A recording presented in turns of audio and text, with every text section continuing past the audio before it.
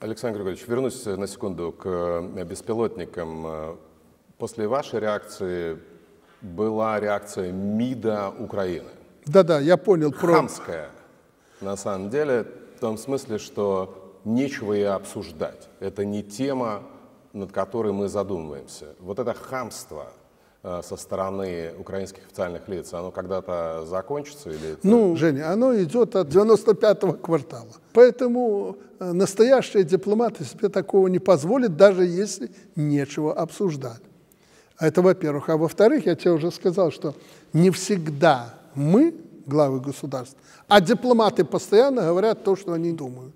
Есть что обсуждать. Мы получили сигналы сразу же от тех, кто ответственно ведет политику, и от военных украинских. Они озаботились. А что? А как?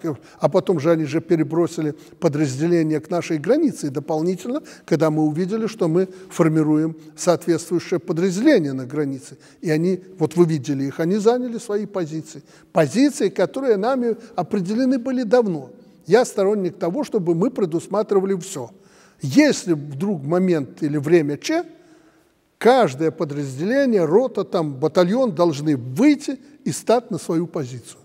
Вот каждому определены. Мы, бригады известны наши, батальонные тактические группы известны, там будет их не менее 20, не менее, больше будет батальонных тактических групп на белорусско-украинской границе, и каждая группа знает, какую местность они занимают, территорию и так далее. Это обязательно, чтобы не допустить прорыва. Поэтому мы это сделали, и они это увидели. Они постоянно нам говорили, и западники, что им война с Беларусью не нужна. Мы это понимаем и говорим, что мы не собираемся с вами воевать. И не потому, что вы хорошие, а потому, что мы с Россией не готовы увеличить фронт там 1200 километров. Вот вся граница 1200 километров. Сейчас фронт СВО 1000 километров. Мы готовы 1200 километров закрыть? Нет. И Курск это показал, что это надо объявлять мобилизацию, чего хочет Запад от нас и прежде всего от России, чтобы изнутри взбудоражить общество.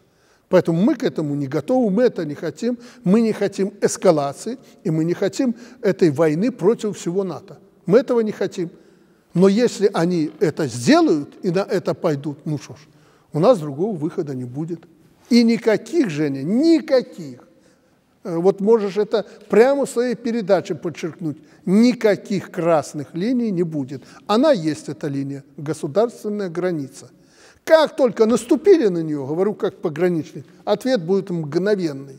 Он подготовлен. Приказы в сейфах, как положено.